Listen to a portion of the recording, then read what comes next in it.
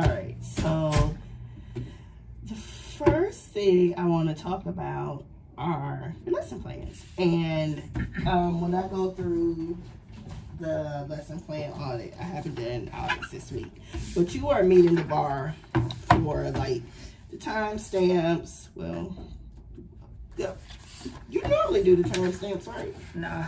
Okay, so let's put those in there. Yeah. But like I see that you plan the words that you're going to use, and I've been in there and observed your high frequency at-bats. I know that all kids are getting the opportunity to practice on their whiteboards. Yeah. So the area that we still want to work on is like planning ahead of time for drill leaders, and also like the targeted sounds and words specifically that you want to spiral in for students. So let's talk a little bit about the data that you, so this is the data that you collected this week, right? Yeah, I'm still on this week. They have the unit assessment today. Okay, so let's start by transferring some of this data onto this lesson plan for next week. Yeah. So, what are some major, like, do you have, when you take data, do you look, are you like writing down like a skill, or are you writing specific names? Kind of both.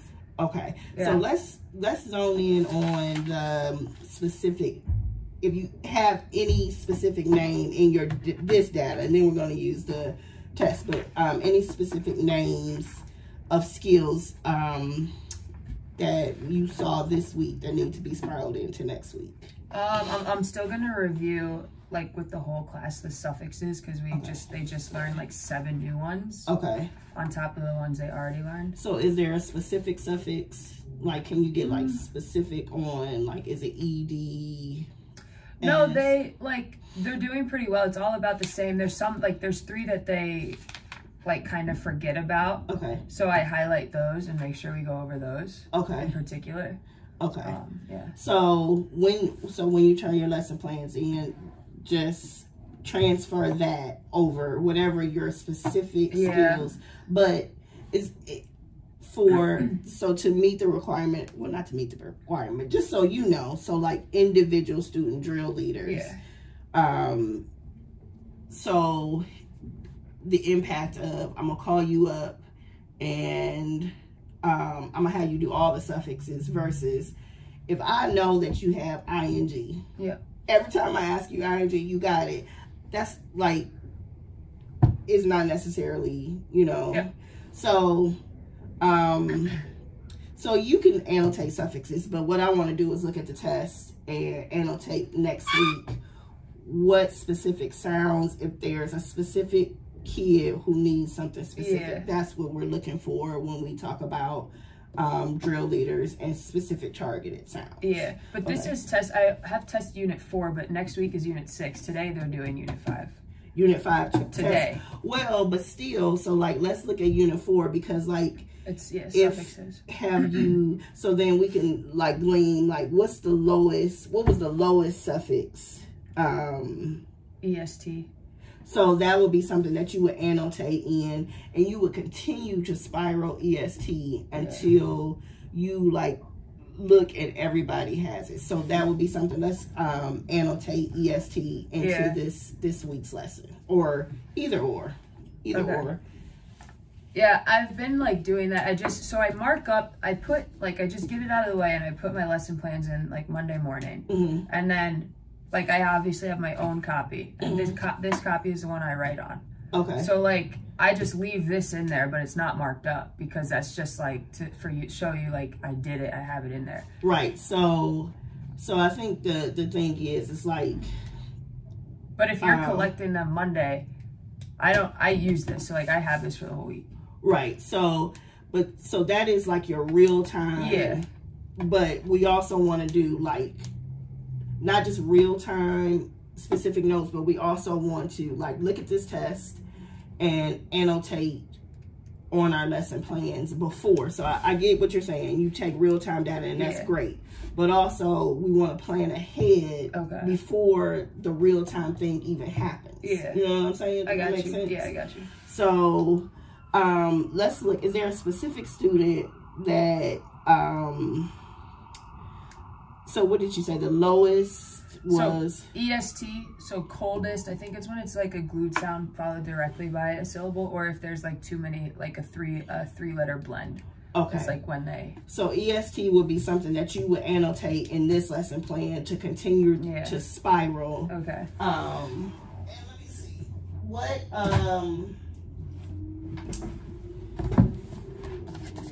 so I just want to stamp. So the difference would be you're doing exactly what a good teacher would do, which is taking in the moment, real time data and spiraling into lessons. So the next step would be to also have this assessment data out and like pre-plan before you even get to the misconception in the real-time lesson. Does that make sense? Yeah, so also sometimes, a lot of times I do, because like we have to go over like review words.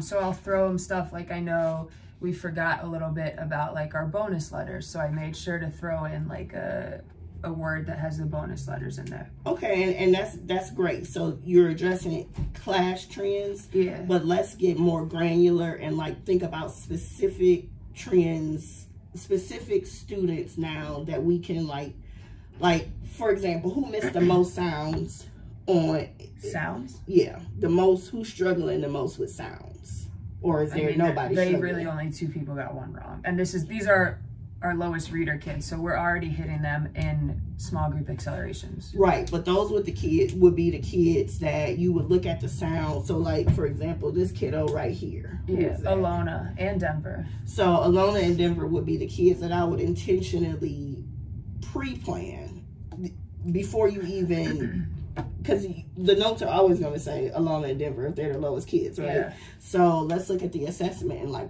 spiral that specific skill over and over again until Alona and Denver have it. So it's good that you're also addressing those specific skills in acceleration blocks. Do you take data in acceleration blocks? Okay. Well, other than the progress monitoring. Yeah. Okay. So, so Alona, what's that that she missed? I think if I recall, she put the suffix and the sound. Like she put Z and S when I just asked for the letter. Is this the one where they had to write what makes the sound?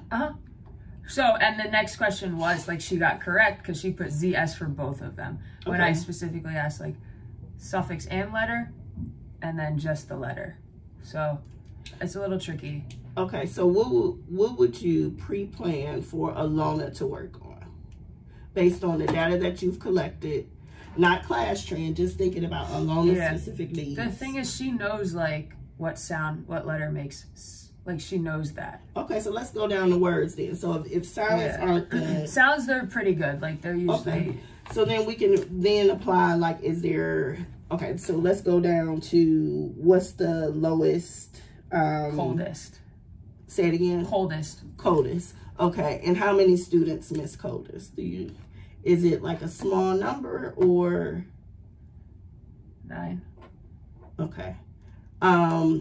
It would even be more effective if we had the test in front of them so we could address. So it sounds like, what word did you put in? You said that you planned a word to address coldest. What was the word that you It might have just been coldest. You did coldest? Yeah, okay. It might have just been coldest.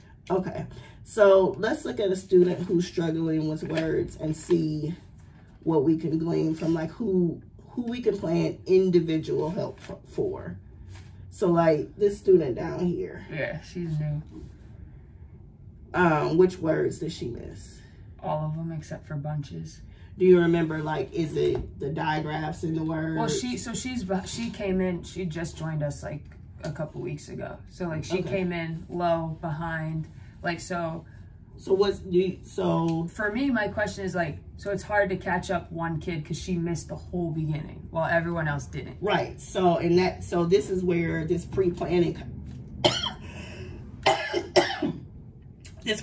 comes in. So the first thing we did was digraphs, right? Yeah. So we should look at our test and see was it the digraphs that she's missing? So if it was just the digraphs that she was missing, so then when you plan your individual drill leader here, you would plan just for this student. Yep.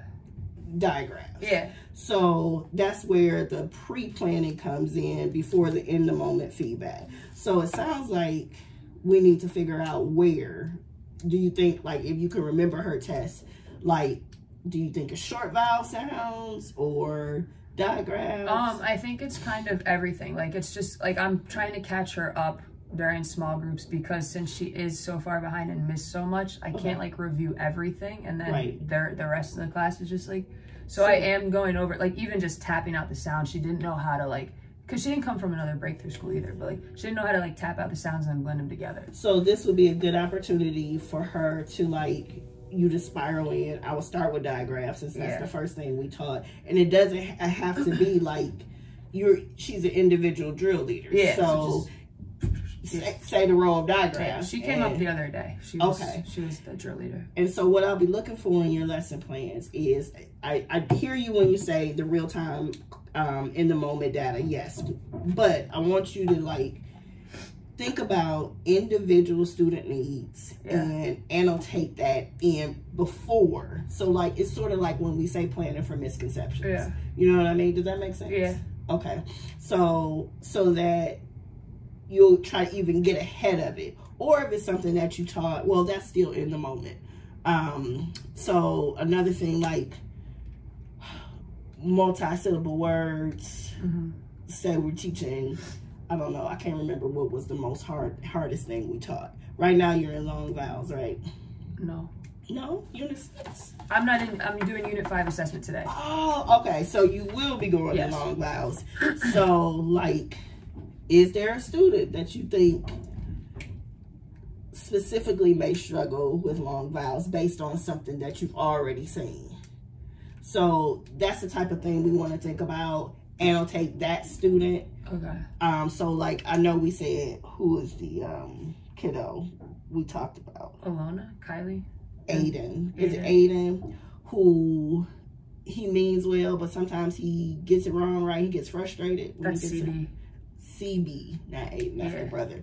So maybe call CB up to, you know, front load things. So I'm going to be looking for specific individual students and how you're addressing their individual needs. Okay. Because it's like you have your class trends and then you have individual needs. Okay. So what I would say is it's really more effective when you have a test in front of you, because you're like, oh, I see that all these, every time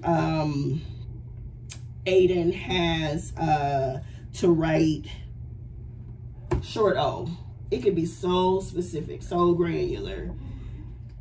How am I going to address it? And acceleration blocks is okay, but you can also, like, use. Okay, so does that make sense? Does that sound like a plan? Something that you can do? Yeah. Okay, so you've already analyzed this data. So coldest was one of the words. Was there any? Sprinted. Sprinted. So what was the problem with the word sprinted? They just struggle when it's like three letters in the blend. Okay. More so. Okay. And so did you go through and, like, plan in? Yes. And it might be in here because this is okay. Okay. So we have 3-letter blends. What else did you find as a trend? That's kind of it, because the big thing too was, like, and I think I spoke about this in the last meeting. When they're spelling, like, doing the base word first and then adding the suffix, like, knowing that you don't have to tap out the suffix, just tap out the base word to spell it and then add the suffix, like that kind of thing. So we've been drilling that, even going into the syllables. We still, like, drilling, like, okay, what's my base word then? Like, so even there, like, is there a specific kid or is it still just the whole class? It's more than one. So like I know which ones. So you would want to annotate the specific kids. If it's just, well, the difference would be if it's a class trend, like if it's more than half the class, then yes, everybody needs to review. But if it's just 2 kids and you would annotate it and use them to come up and do the markup or write it on the board. Does that make sense? Yes. Okay. All right, so the other thing I wanted to look at real quick, so that is the next action step to do, use your data to plan individual, specific. And what do you think the impact of that will be? I know we've talked about feelings about data, but what do you think the impact will be of working on a specific skill each time you call a kid up? I think it'll build their confidence, and I think it'll drill it into them more. Yeah. And then when you get to acceleration blocks, you can also do like a reassessment. Yeah. Are they getting better? Do I need to change? Because I think about like kids who, like, foundations move so quickly that, like, if they didn't get diagraphs in the beginning and we don't specifically say this kid still doesn't have diagraphs, yeah, we're now going into, like, next week long vowels. Yeah. So we want to keep spiraling stuff in that for specific needs as well as class trends. That's the one thing I don't like about foundations. It moves so fast. It does. And it goes on. It does. So, yeah. So that's why we just got to be cognizant of, oh, so-and-so still doesn't have, I don't know, something a long time ago, like double letters. Yeah. Like, that's a thing, that's a lost area. Right. So that's why we just have to, like, annotate from tests and keep spiraling from the data that we've collected, so it doesn't get like now they're in 3rd grade because we have never taught double L again. Yeah. And don't know it. Okay. So I just want to check in about, Evan told me to ask you guys about the dyslexia. Where is it? Some of the data. How has that been going? Like, is that the Acadian stuff? Yes. Yeah, it's fine. Okay. I think they're showing improvements every week, a little bit for the most part. Okay, so but now we only put it in here, right? Don't worry about it later. Yeah. So, okay, this is week of 11-13. Wait, can you look at this and see if any of these kiddos are yours? Yeah, Eli, Delmore, Santana Howard, and Devon Price. Okay, so let's talk specifically about them because it looks like, why is my screen so dark? Hold on, I gotta adjust the brightness. I'm one of those old people who need to, like, have it bright and large because I've got to that point in life. Okay, I'm gonna adjust the brightness. And so, in looking at the data, I'm gonna go back and look at it. You said Elijah. So, oh, well, he only went from 34, 29 to and 33. Then back up to 33. So that's good. And he's also like a kid that, like, we referred, like, we had to give Miss Gina like 2 kids or whatever. So with him, it's more about like I think it's about the headspace he's in. I don't necessarily think he's like regressing in reading or.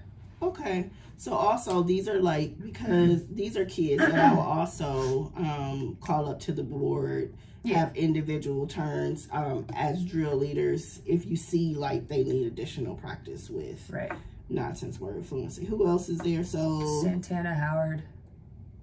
One of them, Santana. Okay, he started out. Just hasn't been here. 20, I guess. Okay. But I thought I did his more than once though. Oh, well, no, he didn't. This is not regression. We just need him to. Yeah. Okay. So we can, like, if you are able to do him today. Is he here today? Yep. Okay. And then, so you don't have any of the kids in the red. So you feel like they're growing. Well, Devon Price. So this one was actually surprising. Because he is getting stronger in reading in general. Like, he's reading a chapter book with me now, just like during extra time we have. So I was a little bit surprised when I did his. Is he trying to tap the word out? Because he doesn't have to tap it out. No, he's not trying to tap it out. I'll look at his because I was surprised about that. If that's, I want to double check that as well. Do you use any of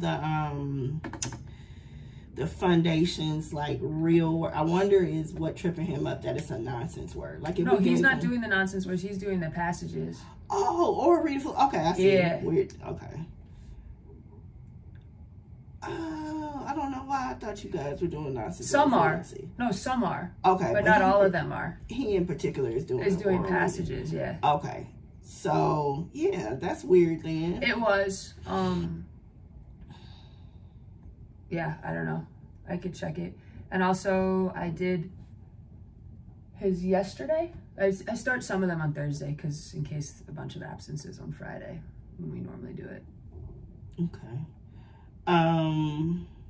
Okay. So just if you see regression, if you see, this is a great piece of data to, like, while they're reading, are there like trends in the words that they're getting stuck on? Even if it doesn't align with like what you're teaching in the week, you can still spiral that in to review with the words. Individual or whole group. Okay. Yeah. All right. Perfect. Thank you.